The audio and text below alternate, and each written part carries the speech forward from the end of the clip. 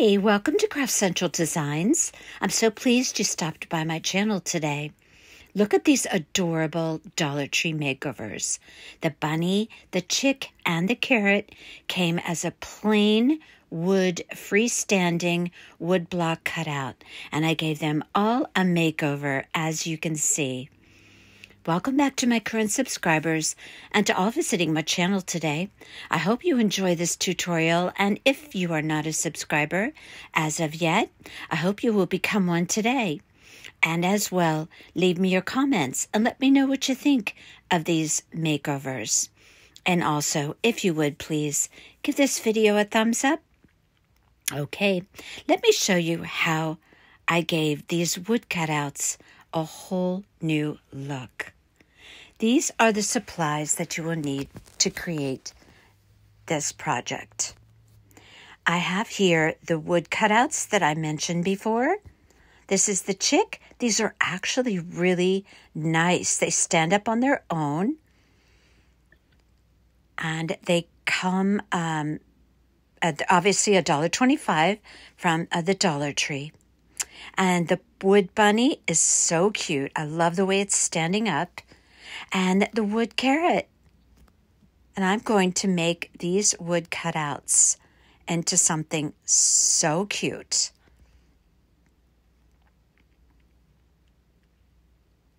So I did purchase my scrapbook papers at Hobby Lobby because they don't carry scrapbook papers at the Dollar Tree.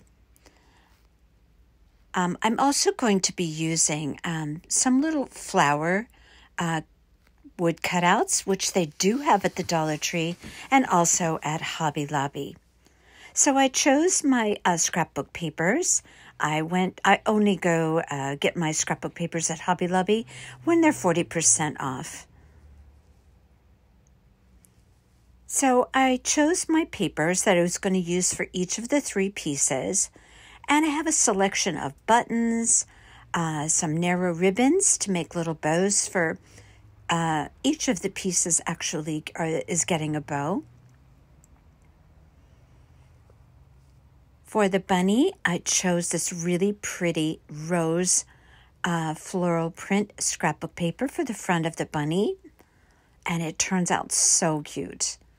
I'm also going to use a flower with my bunny. Now, this is optional. Either you like it or you don't. Just leave it off if you don't care to add the bunny. Maybe you just want to do your wood pieces without the flowers. That's fine. I'm just giving you an option, and that's what I chose for mine. I have your selection of ribbons that will go with that pink rose floral print scrapbook paper. I also needed to get pink and yellow. Pink, orange, and and yellow. I'm sorry. Oh my goodness. Paint to paint the sides of each of those wood cutouts. I just gathered up all of my different types of buttons and little stickers and whatever I thought I might want to use on this piece. So for the carrot, I had to choose one scrapbook paper for the top of the carrot and then one obviously for the bottom. So I have an orange, it's a little tiny polka dot, a little difficult to see there. And then the scrapbook paper I chose for the top of the carrot is a very small gingham check. Going to be using some ribbons and twine for my carrot. I also used a gingham check ribbon for that carrot, which I got at the Dollar Tree. And I have there the orange paint. I'm going to be using Mod Podge to adhere my scrapbook papers to my wood cutouts, so I need a sponge applicator and something to pour the Mod Podge on. You'll need the regular crafting tools, Aleene's Tacky Glue, a pencil, scissors, and a hot glue gun, of course, and a paintbrush. Also, a piece of, I use saran wrap or some kind of plastic bag that works really nicely to spread out, to go over your scrapbook paper after you Mod Podge it. This project is so fun, and I think it's really very suitable for the beginner crafter. So I'm going to go about tracing around each one of my wood block pieces on the respective scrapbook papers that I picked for each one. So I went ahead and I did that for all the pieces. I just placed my wood cutout down on the scrapbook paper, traced around it with a pencil, and cut it out with the scissors. Now, I did not put the same scrapbook paper on each side of my bunny. Maybe you do want to do that, but if you do, remember to be sure that you have enough. You may have to purchase 2 pieces of scrapbook paper per wood piece. Some of the scrapbook papers come in smaller sizes, some are larger. So just keep that in mind when you pick out your scrapbook papers. And I did the same thing for the flowers, traced around them, the bottom of the flower. I believe that was a polka dot. And then the flower that I chose to go with my bunny is a pink polka dot. Same for my chick. I did my scrapbook papers different on each side. Now, each one of these pieces actually has a primary front side, if you will. But just so it's not unsightly on the back, I did put scrapbook paper. Now remember, for the chick, you have to cut out orange for the feet and for the nose. Again, I traced around it. It was very simple. So our chick is going to be a white polka dot yellow on yellow. And I have a little tiny polka dot scrapbook paper to use for the flower and a polka dot for the bottom or the stem of the flower. Now here we are with the carrot. I traced around the top of the carrot with my little green gingham check there. The carrot is actually got tiny polka dots.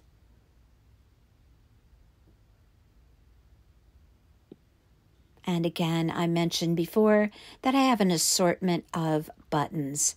I have an orange heart there, some various other buttons. I just gather everything that I think that I might want to use, but also I show you so you realize there's lots of options for this piece. Those are sticker flowers with a little shiny little gem in the center. Very cute. I got those at Hobby Lobby in the sticker department.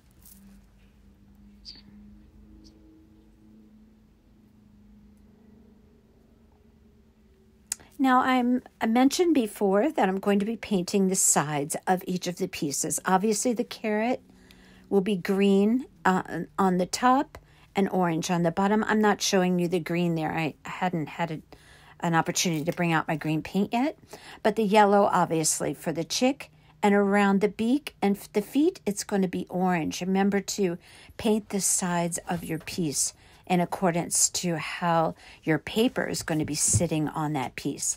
Now, I had this idea. The chick was missing something, and what it was missing was wings.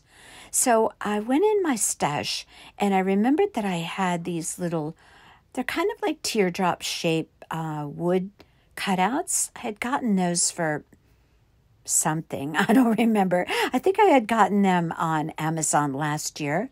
But you could take a large craft stick and just cut them out of a craft stick. Those big craft sticks cut very well with just a pair of scissors. So I have a paper towel down now to protect my surface, and I'm going to go about painting all of my wood pieces, again, in accordance to how the scrapbook paper is going to be lying on that particular piece. Now for this one, I'm just going to paint all the way around it with pink.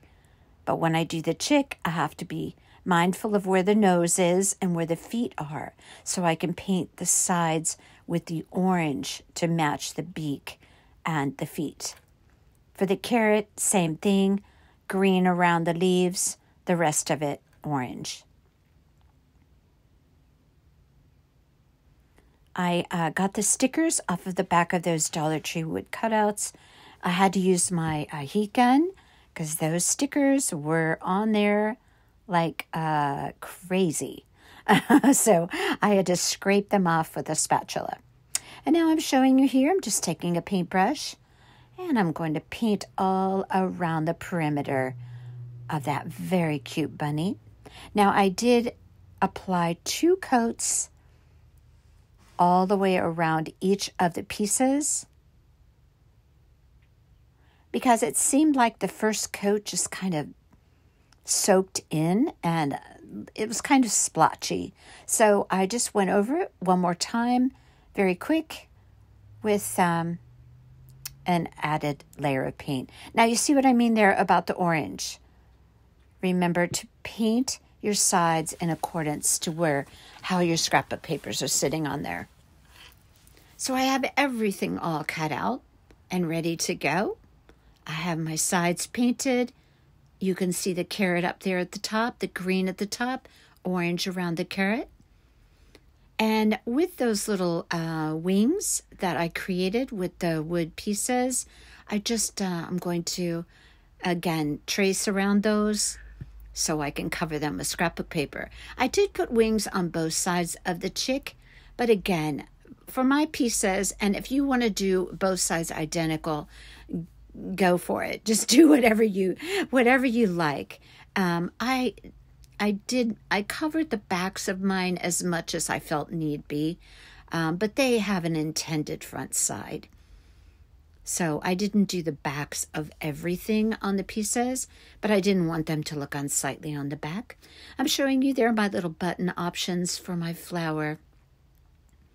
That carrot comes out so cute.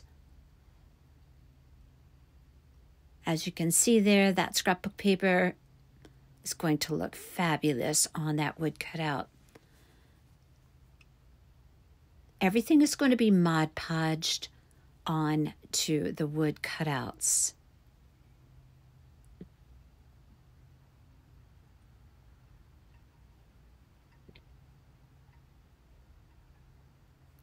So remember which side you intend to be the front, especially with this bunny and with the chick, of course. So I wanted my bunny facing toward the left, so I applied my favorite paper on the front of that. And again, like I said, if you want both sides the same, fine, go, do that. I'm just here for inspiration. I mean, do as you like. I love these flowers. Now, again, your choice. Use them, don't use them, whatever you like. I just kind of thought, springtime, Easter, a flower, I don't know, it all seemed to go together to me. And I did end up using those heart buttons on my flowers, which I really love that look. I have these beautiful ribbons. There's that orange gingham check. I use that on my carrot.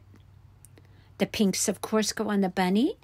And I'm using burlap colors as well as that orange gingham check on the carrot. This is going to look so good,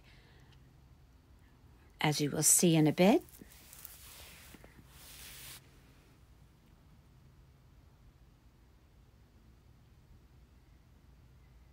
So next up, we are going to Mod Podge everything onto all of the pieces. And I'll show you just a bit of that, but I'm not going to show you all of them because that's rather redundant, because this is a very easy thing to do. Use a sponge applicator. These are easily found at the Dollar Tree, at Walmart, or any craft store. I do have a balled up piece of Saran Wrap. I like to use that to smooth out my paper once I apply it to the piece. I'm putting a nice even layer of Mod Podge, making certain that I have everything all coming out to the sides, all the Mod Podge reaching out to the sides. And you'll notice that I do small sections at a time, just to be sure everything's aligned perfectly. Usually if you get the top right, everything else obviously will fall into place down the rest of the piece. Now, if you have any overhang where obviously when you trace this out, it's not going to be exactly 100% and perfect to the alignment or the perimeter of the bunny. So you can use a sanding block if you like, or a zip sander.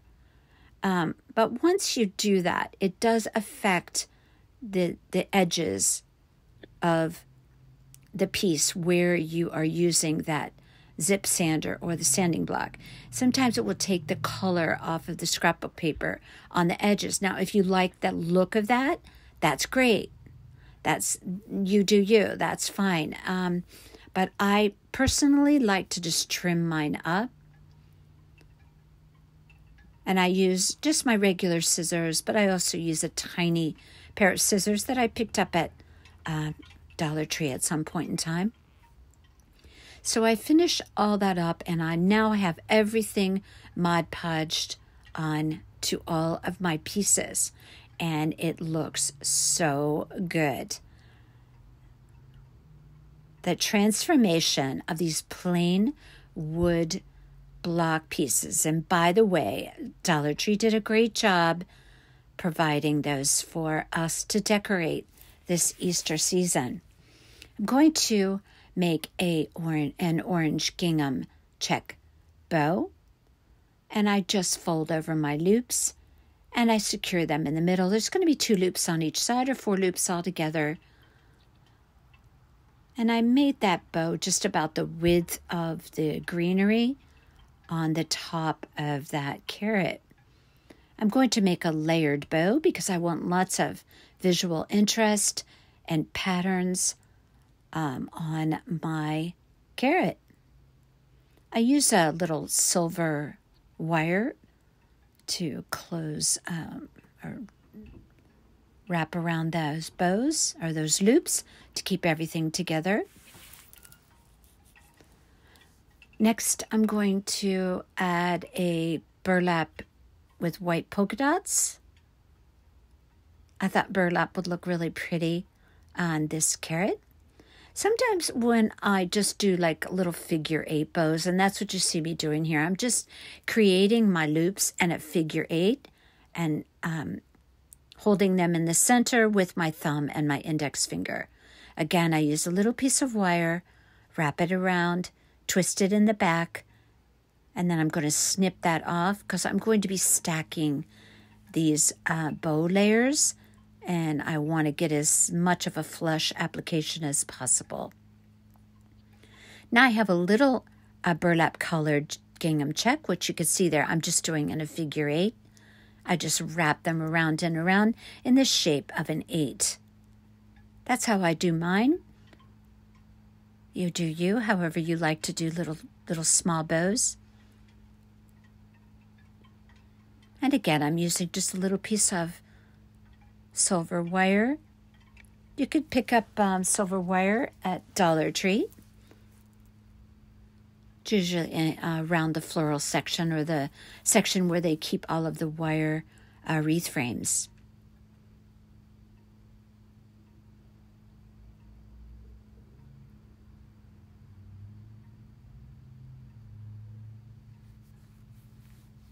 Now I'm going to be placing that orange heart right in the middle of my bow.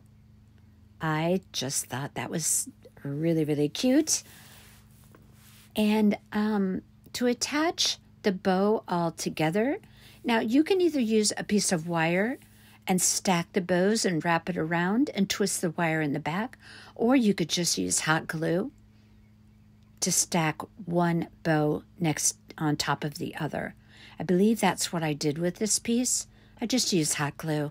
It's simple enough to do that when you have a little bow with very narrow ribbons. I don't do that with my big bows, but for little ones I do. Okay, so now I'm going to wrap the area there between the carrot and the greenery. I'm going to wrap around that pretty twisted burlap. It's white and burlap color twine. I believe I got that at Michael's. It came in a multi-pack. I got those ribbons on clearance at Michael's, those burlap colored ribbons. So I wrapped my burlap around there. Now I'm also going to do additionally a little bit of a loopy bow with my burlap twine there. And that's going to be resting right on the carrot and the greenery and kind of just peeking up around the bow with the narrow ribbons that I just created. So make my loops just a little bit bigger. Again, a figure 8 shape. You could see, just think figure 8. And then just in the center, just use your fingers to hold it in the center of the 8. I ended up using 3 loops on each side for this part.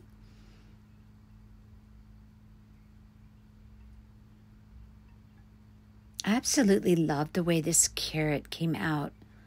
Just so cute. I'm using a little piece of wire there to secure those loops of that burlap twine. Twist it in the back, then I'll snip it off with my wire cutters. And I like to use needle nose pliers to like squish my wires so that they're really, really flat. I often use those when I do a bow. They're very nice, very handy to have in your crafter's tool stash, if you will. Now see how pretty that is. I left some tails on it because I really wanted those to kind of cascade down the carrot. I'm going to use a dab of hot glue, glue that right to that twine that I wrapped around that carrot. Look how this is coming together. I didn't have my finger protector there, so I just was using my scissors to secure that down. And then I'm going to pop that bow right on top of that twine bow.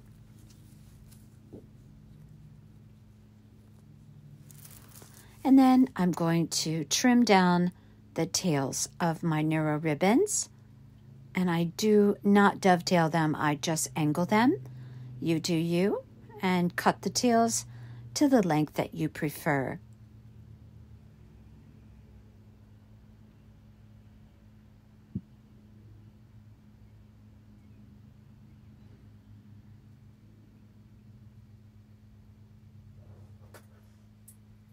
I love this carrot, and it looks so cute resting on its side. It will stand up on its own. Any of these pieces will stand up on their own, but if you bump, obviously if you bump a table or wherever they're resting, they're going to tip over. So, but see how nice that sits. But if you want, you could always put a Jenga block or some type of little wood piece in the back at the base of the piece, and that will help to hold it steady. Look at these yummy, delicious pink ribbons. Oh my gosh. Now, I wanted to mention that I had the teeny tiny little buttons that I got at Hobby Lobby in the sewing department. And I used one of those teeny tiny black buttons for an eyeball for my bunny. Now you could use a really tiny black bead as well. I'm going to, I didn't show me making this bow because you just saw me make a bow, so I didn't feel that was necessary. So I'm going to hot glue that bow to the back of the neck of the bunny. I'm a little bit out of frame there, but I'm going to show you how that turned out. Right on the back of the neck so that it kind of trails down the back of the bunny. Oh my goodness. Look how cute that is. And that very plain wood bunny block is now becoming something completely off the charts adorable. So I'm just holding that bow there till the hot glue dries. What in the world? I think what happened was I decided that I had a button on there, and then I decided, no, I'm going to wrap a piece of ribbon around instead. So that's what you saw me doing there. Instead of the button that I had on there, I decided it was too bulky, so I just wrapped around a piece of the polka dot ribbon and I glued it back on. Fortunately, I realized that before the glue set. So I have my little flower on there, but I'm going to, the flower that I did there, it's all very elementary. I just took the Mod Podge and put my papers on, and I put a little heart button right in the center. Now I glued my flower to my bunny. Now I'm going to showing you here how I did that with the chick.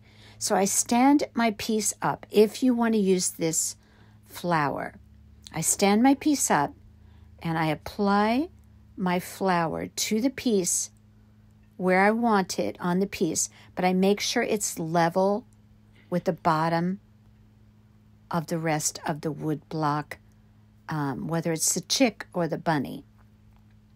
So that's why I stand it up, to be sure that it's even with the bottom of the chick. And I did the same thing with the bunny. Now you'll notice on that flower, I added an extra little wood round on there. I did it on both of them, covered it with a scrapbook paper of a different pattern.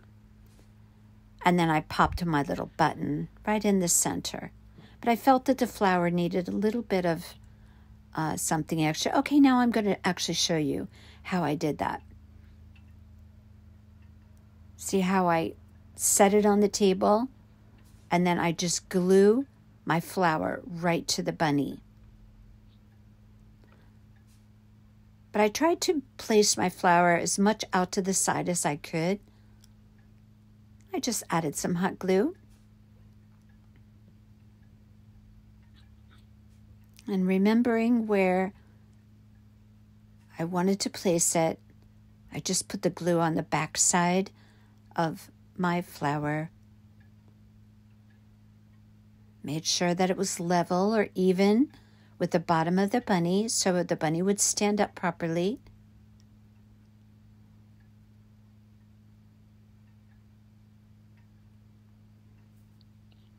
So now my bunny has a spring flower next to it, and I think that's just so cute.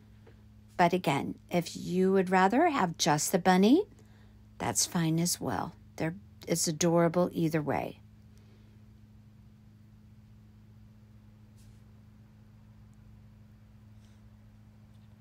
So I also put an eyeball on my chick, and my button, it's the eyeball on the chick, believe it or not, I put a black button that's got little tiny white polka dots. So my chick has a button for an eye that is black with white polka dots. You'll be able to see that. I'll show you that in a minute. So I wanted a little tiny bow on the head of my chick. So I made a really tiny white bow. And in the center, I'm going to place a little yellow flower that has a little shiny gem in the center. I got those, again, I mentioned that I think, or maybe I didn't. I got those in the sticker department at Hobby Lobby. And I'm going to put it right on the head of my chick. You see, I have my wings all on there. My flower is all adhered. And I want it to kind of poke up like that. I want the loop of the bow, not like that. Yeah, like that. Kind of poking up. Hot glued that on, and you could see the eyeball with the little polka dots. I have my own unique perspective on my crafts. So, all right. So the beak was bothering me. The where it came together with the beak came together with the face, it was bothering me. It had no line of definition there enough for me. So I decided to take some very tiny rickrack.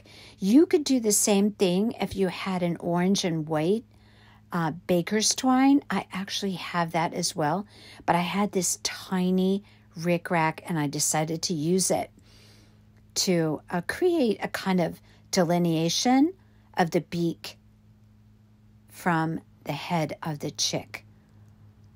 So I used some Aleene's Tacky Glue, and I put that on. I also put look, I'm showing you there.